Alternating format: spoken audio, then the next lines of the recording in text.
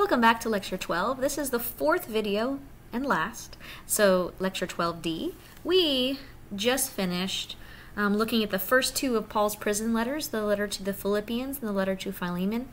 I forgot to mention that we can't accurately date these letters because we're not sure which prison visit it was that he wrote these letters during. So it could have been in Caesarea, which would have been earlier, 56 to 58 or so.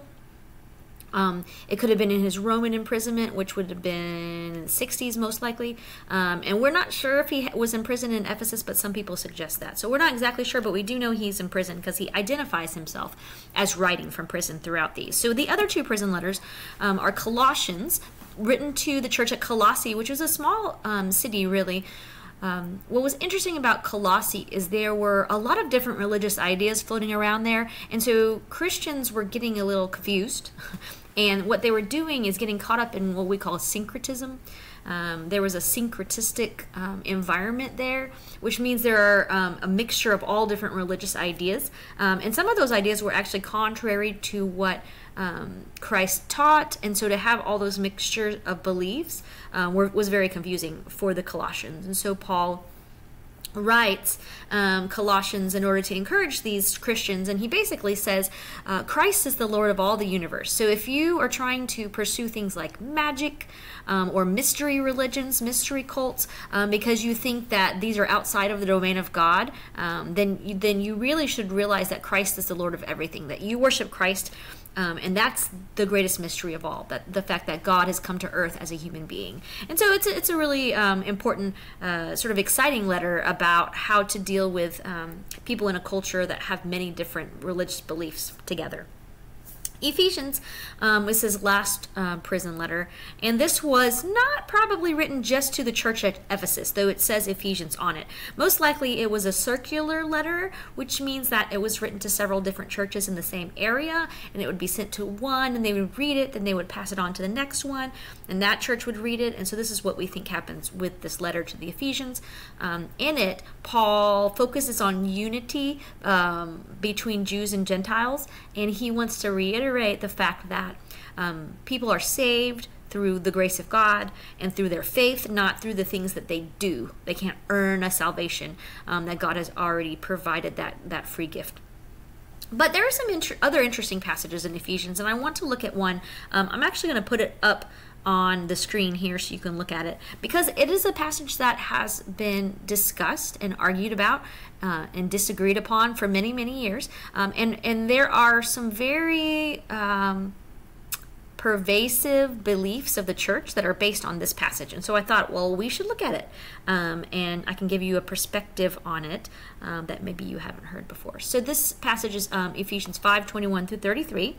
And we're going to look at it. I'm going to read it. And then I want you to be thinking, what do you think it meant to the people who were first hearing it? What did it mean in their context? And then to ask, what is the new teaching here? This is a really good question to ask of any passage that you're reading. What is Paul saying, or what is Jesus saying, or whatever that is new to these people? Because this is probably the most important part of a passage. What is new? So here we go. This is near the end of Ephesians, and he starts. We call this the household codes, and there are many household codes in the Roman Empire. I've talked about it before. You know, the paterfamilias is the head of the household and has, power of life and death over everyone. Well, this is Paul's version of the household code, and I want you to figure out what is a little different than maybe the Greco-Roman world would have said. So he starts out, be subject to one another out of reverence for Christ. Wives, and there's no verb there, to your husbands as you are to the Lord. For the husband is the head of the wife, just as Christ is the head of the church, the body of which he is the Savior. Just as the church is subject to Christ, so also wives ought to be in everything to their husbands. Husbands, love your wives, just as Christ loved the church and gave himself up for her, in order to make her holy by cleansing her with the washing of water by the word, so as to present the church to himself in splendor, without a spot or wrinkle or anything of the kind. Yes, so that she may be holy and without blemish. In the same way, husbands should love their wives as they do their own bodies. He who loves his wife loves himself. For no one ever hates his own body, but he nourishes and tenderly cares for it, just as Christ does for the church, because we are members of his body. For this reason, a man will leave his father and mother and be joined to his wife, and the two will become one flesh.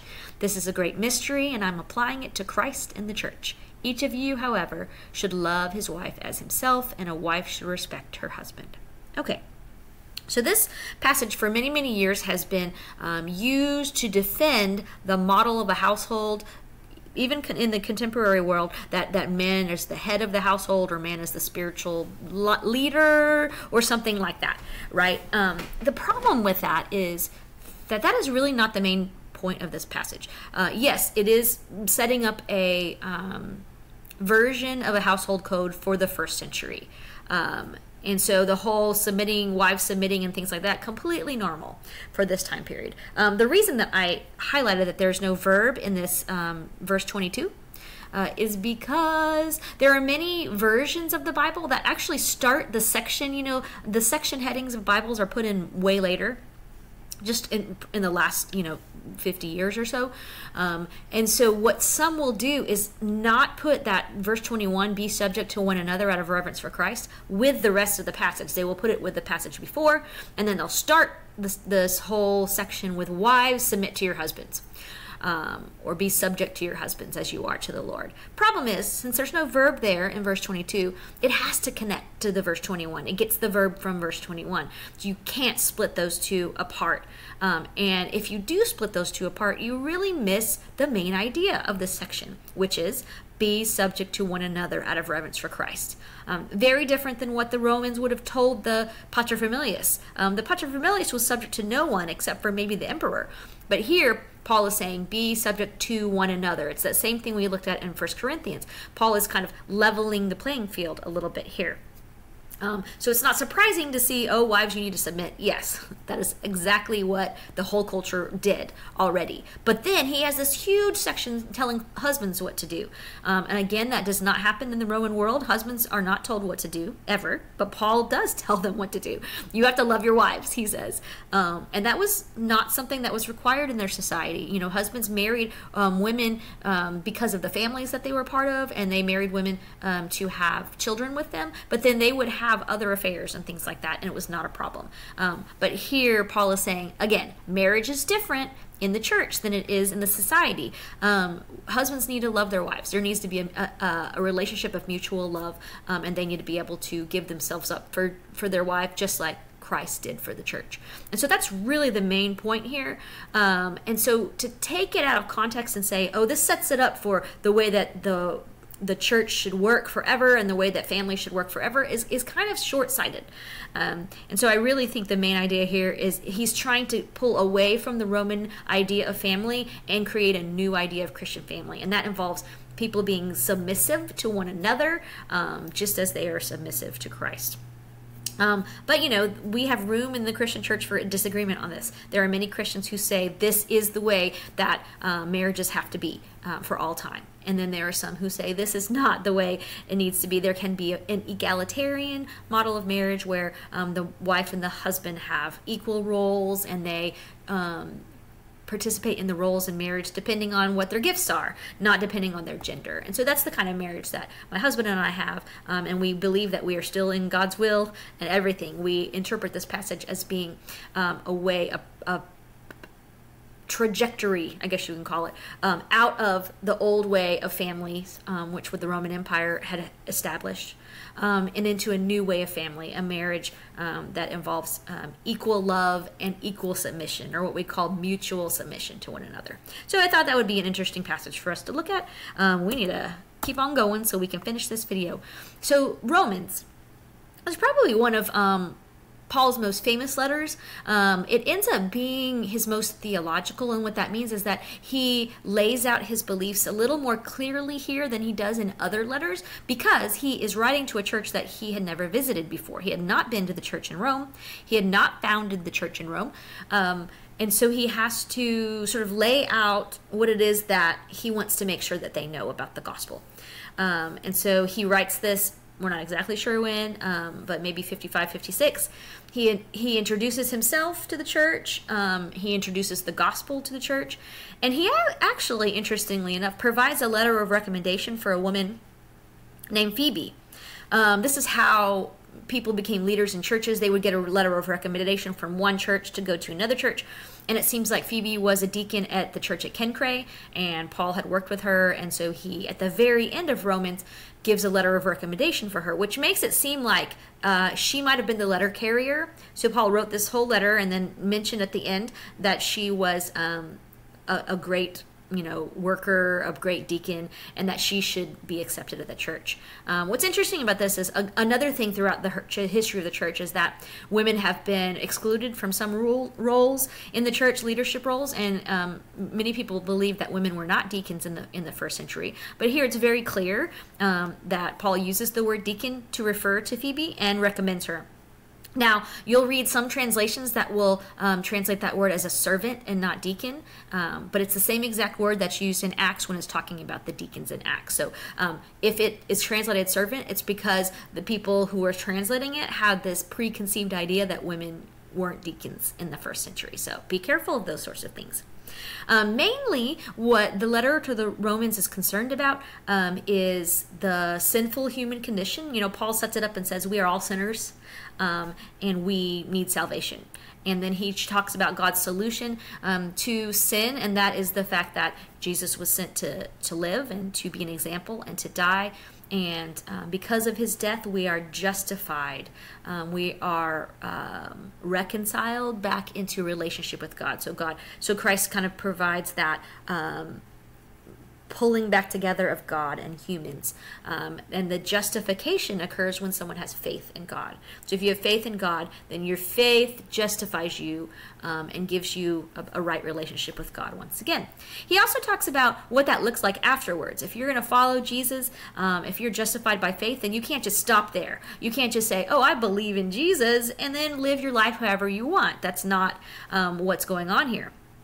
The new life in Christ means, yes, we have freedom from the law. We don't have to follow all the many laws laid out in Leviticus, but we do have to follow what Jesus said, and that is love your neighbor as yourself and love God. So that's the new way of living in a way that is pleasing to God. But this new life does not just involve thinking or believing. It also involves action, and that we have to be people who sacrifice our lives, that we have to be people who are good examples to those around us, and we have to be people of love in all that we do. So Paul wants to point that out as well. And the last kind of section, one of the very heavily debated sections in Romans, is the section where Paul talks about Israel or the Jewish people and the church. And what he does, he gives an analogy of an olive tree. And so we're going to look at this picture really fast before we finish. So he says basically that there is a tree, and the roots come from the Hebrew scripture and the relationship that God initiated with Abraham. And so Israel is part of God's plan, right? Well, when Jesus came, many people who were Jews did not accept him. And so it says that those branches of this tree were broken off. The unbelieving Israelites here are broken off. Now, the Gentiles then, the non-Jewish people, were grafted in as new branches. This is a horticultural metaphor where you can graft a branch from another wild olive tree or wild tree onto a tree. And so that's what happened because Jesus opened up salvation to all people. The Gentiles were able to come in and be in relationship with God. And then you also have people who were Jewish people who stayed and believed in Jesus. They're part of the original tree, and they were not grafted on necessarily. They've always been there. But the big question is, what happens to these branches that were broken off? And Paul doesn't give us a very clear answer, but it seems that he does believe that they will come to salvation in some way. He doesn't explain it, but he says that this is all part of God's plan, that God has used Israel as a way to reach the world. And even though people will not believe from Israel, that they will eventually come to understand Jesus as Messiah and come to follow God in this way. So it's an interesting analogy that he uses, and it's kind of confusing, so we don't know exactly what it means, but it is to help the Romans understand the relationship between the Jewish people and the new Christian church. Now we're about to be done. I just wanted to point out that we've been looking at these letters from Paul more in a chronological-ish more in a chronological order than anything. So we don't exactly know when all these were written. Oh.